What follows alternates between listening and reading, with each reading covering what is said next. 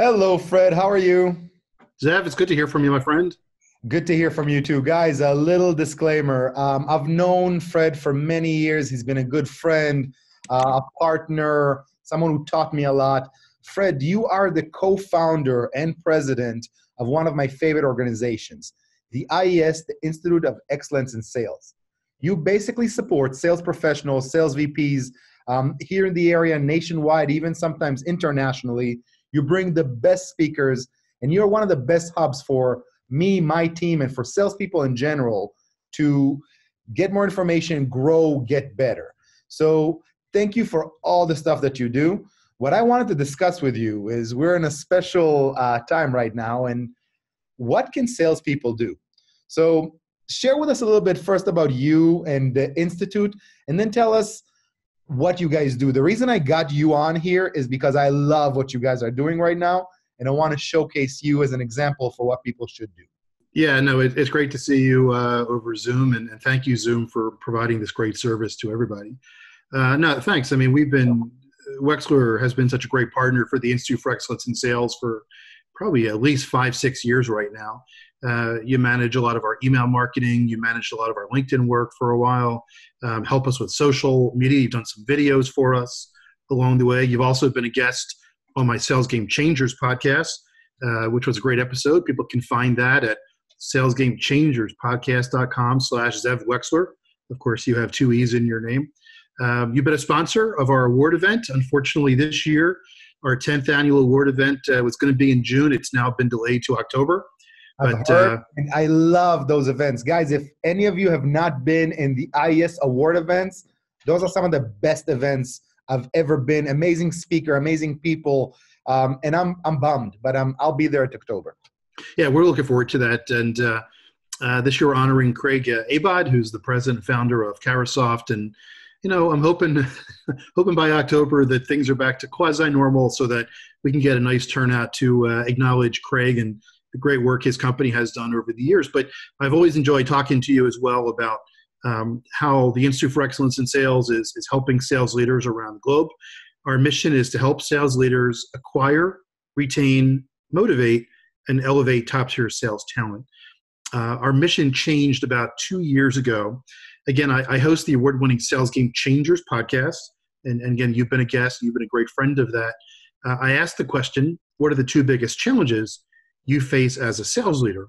And I typically interview VPs of sales or chief revenue officers, sometimes at companies like IBM and Microsoft and Hilton, large companies managing hundreds, if not thousands of salespeople.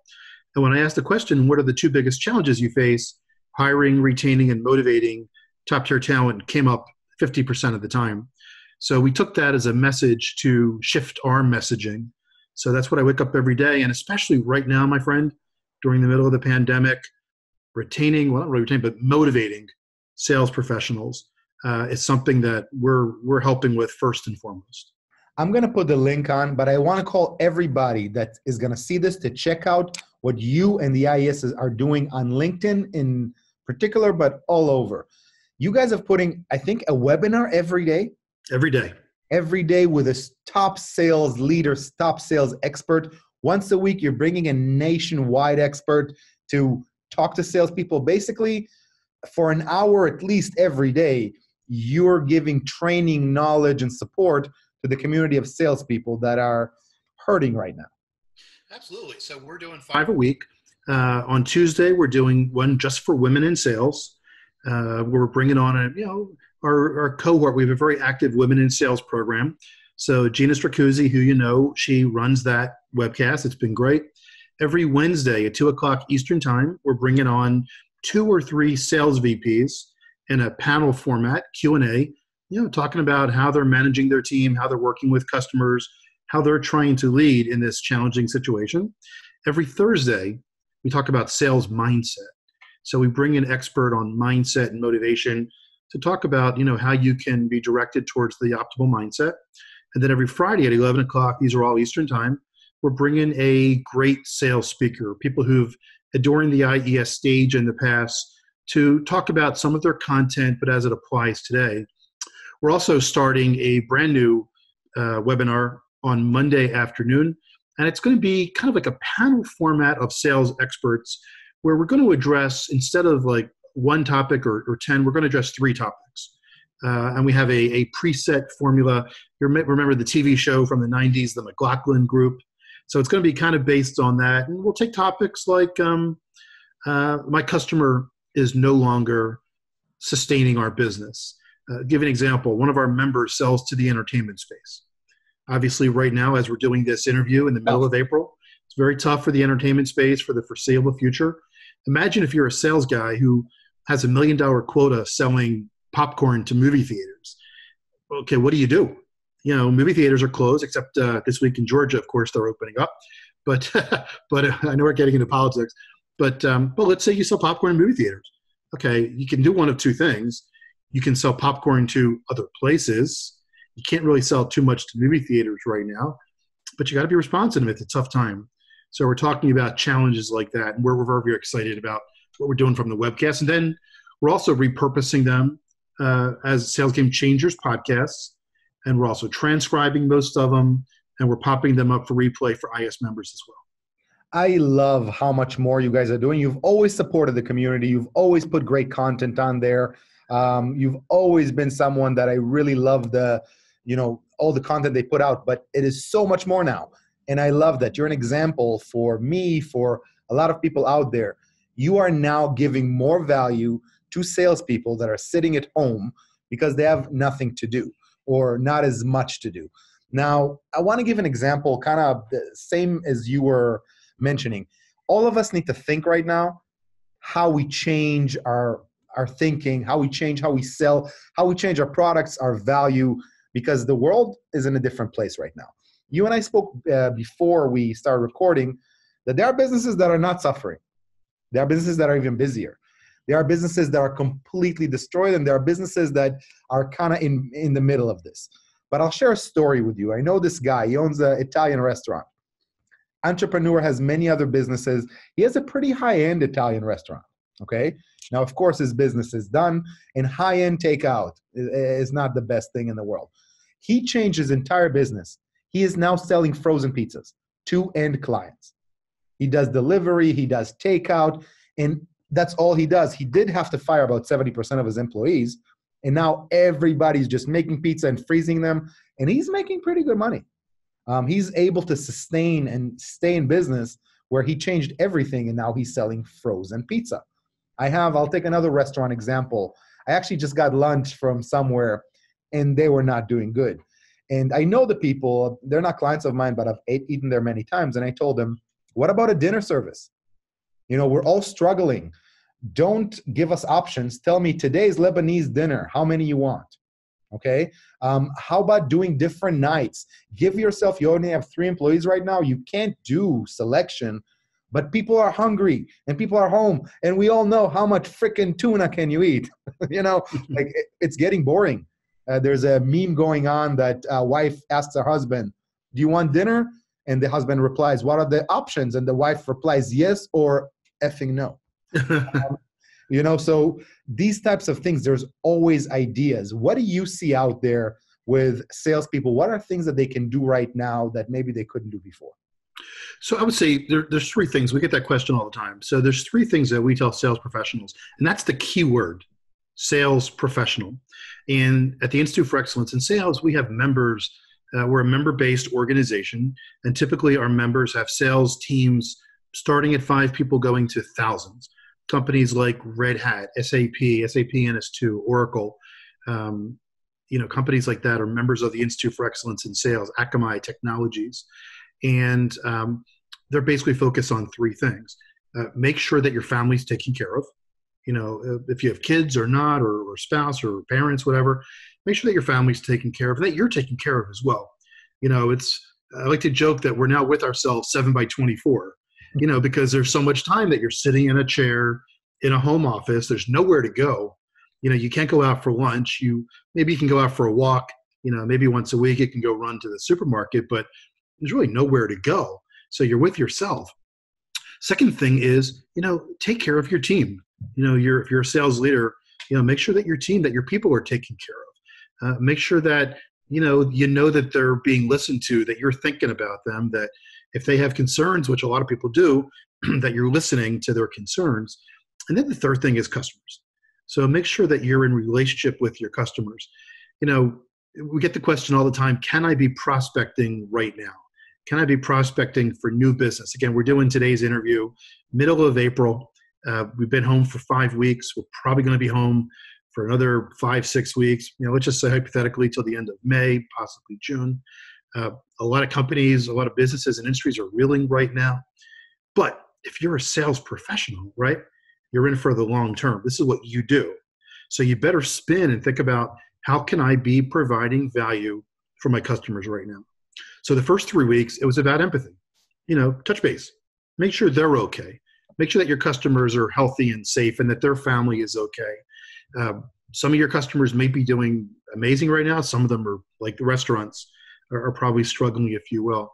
We have 2 members that I spoke to last week. One of them sells to the state and local government marketplace. He says his people are working around the clock. He says, and now they're selling things like medical devices and, you know, I don't know, thermometers, things like that. I don't know if they're selling masks, but, you know, basically things that would be of need, right? I have another member who sells to the entertainment space. So, you know, you still have people out there. If you're a professional, you're going to be in it for the long run. Figure out 3 things. How can I provide value to my customer right now? Even if it's just an empathetic call. Hey, I was thinking about you. You know, I'm always here if you just want to chat. You know, we know where everybody is. Everybody's at home. So we could do a quick Zoom. We could call, even like a text message. Just, hey, how you doing? You know, something on those lines may be what's necessary right now. Second thing is, okay, if you're a professional, you know, what are you going to be doing when we hopefully get on the other side of this, whatever that looks like? And we're not going to say here it's on June 1st and the other side's going to look like this. But, you know, it's going to be different. Offices are going to be different. People are going to come back at different levels. Spending is going to be different. We're going to have to think about, what do we learn, you know, over the last 3 months, you know, about how important is it? I think people are itching to get back, the people that we talk to. So how can I be ready, you know, when not that moment happens, but when we're asked to now help get our business back in order? And thirdly, you still got to be thinking about, who do I want to be as a sales professional? What do I need to get better at? Do I need to get better at presenting? Do I need to get better at social skills like you mentioned before? Do I need to get better at managing? You know, one thing I started doing as a personal thing, I'm reading a leadership book every day. Wow. So every day I have a stack right here on my desk. I went through my bookshelf. You see behind me a whole bunch of bookshelves. I picked out the ones that were on leadership, and I'll tell you why.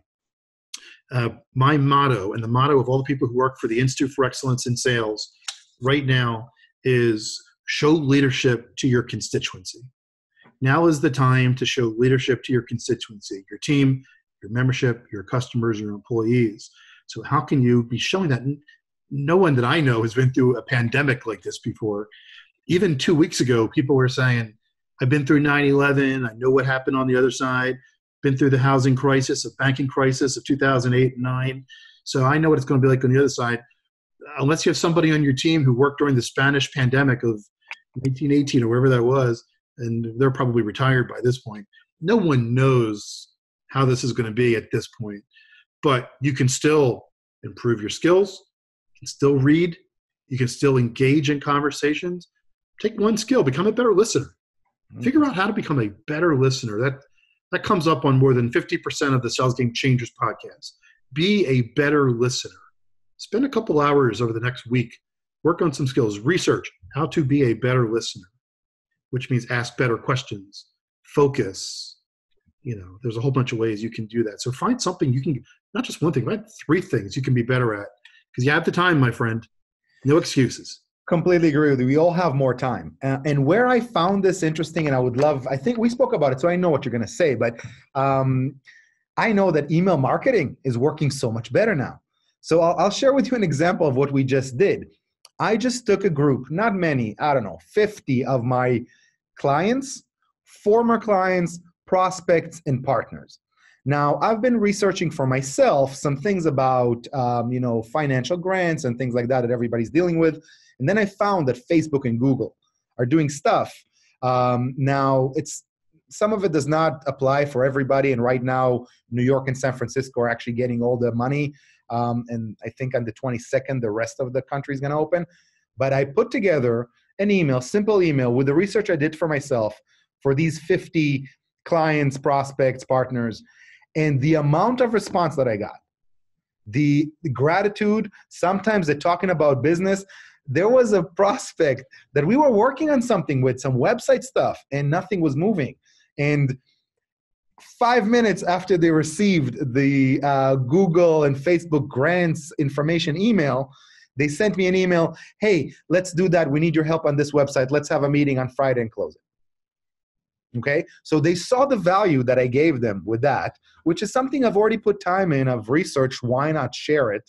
And so many people saw it so well. There's a client of mine, the only client of mine that we're actually having some trouble with.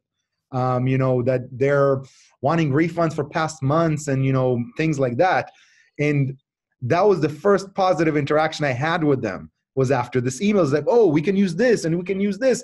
So think about how you can share, how you can do things. If you figure out something for yourself, share it with others. I know you do it really, really, really well. But even reaching out to people, you and I spoke about this as well. We can reach out to people and ask for a Zoom meeting, and we have 90% better conversion. People want to do Zoom meetings because we have more time. Okay, yes. People want to contribute more. If IES and Wexler, I look at you guys as an institute that we learn from and we partner with. If I ask you something now, I know you'll have more time because there's just more time. So we need to do more things with that time. One big thing that I've noticed, and I told all my team to do, there's so many courses out there, Fred, that are $3,000, $4,000, $5,000 courses you can get for $40, $20, $0 right now. Yeah. So get a skill, work on it. I'm working on my Spanish. Muy bien. Muy bien, sí, gracias. Me too. Muchas gracias. That's about the span of my Spanish, but I'm working on it because I have time now. I'm actually reading a lot more, listening a lot more because we have more time. What other things can salespeople do with their time, Fred? One thing you just mentioned about building relationships. So you and I are big LinkedIn users, and we know a lot of angles around LinkedIn and how to optimize it. And, every time I do a post, it gets like 3,000, 4,000, 5,000 views and 100 interactions and things like that. But there's a whole bunch of people that I'm friends with on LinkedIn. Typically you think of Facebook as the friends.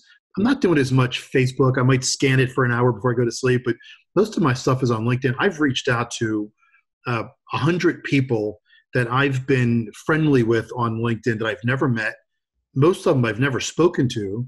Most of the communication has been via LinkedIn message. And I said, let's just take half an hour, just look at each other, tell me a little more about you. What's kind of interesting is people don't look like their pictures.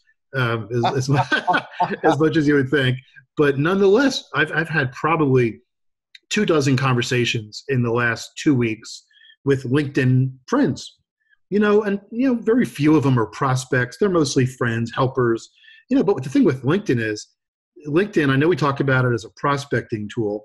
LinkedIn is also, for guys like you and I, a marketing tool. So a lot of LinkedIn is marketing, getting us exposure, people seeing that you post valuable things, you post your interviews, that you do, and people say, oh, there's Zev providing another interview with another business leader.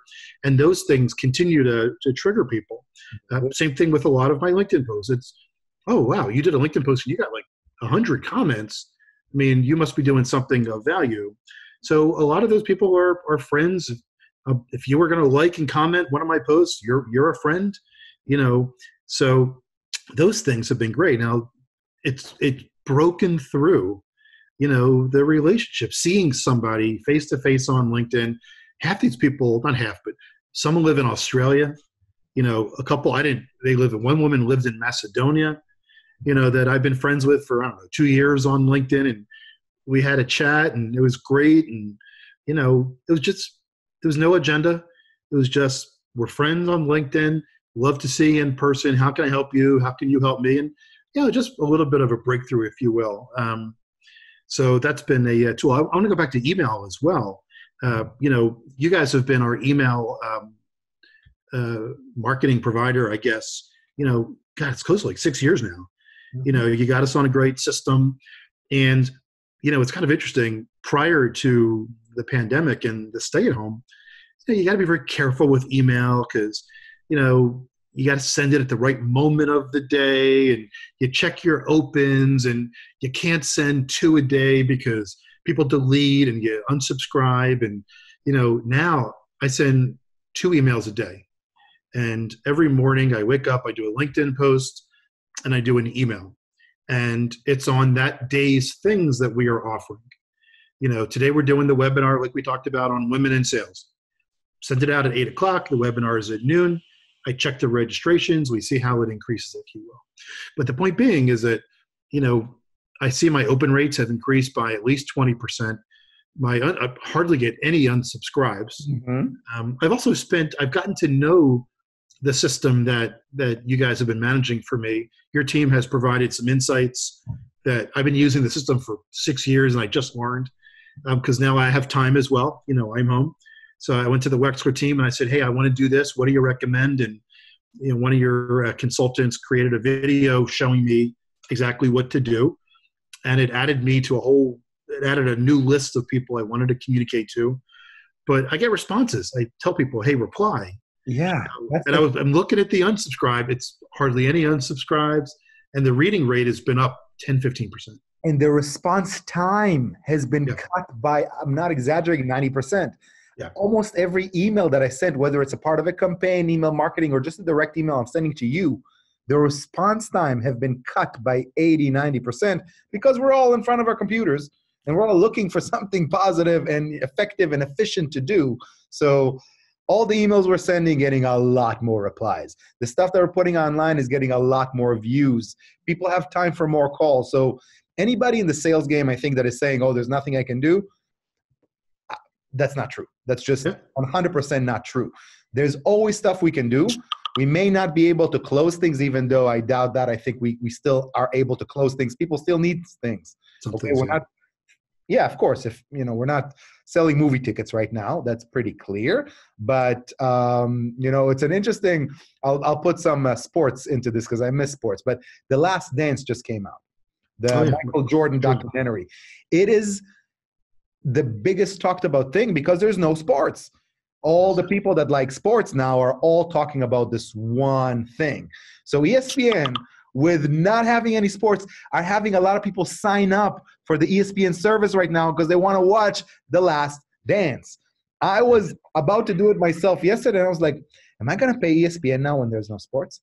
That's kind of difficult for me. But people are doing it. People are buying these subscriptions to watch this. So they were supposed to release it next summer, I believe. But with COVID, they changed their plans. They released it now.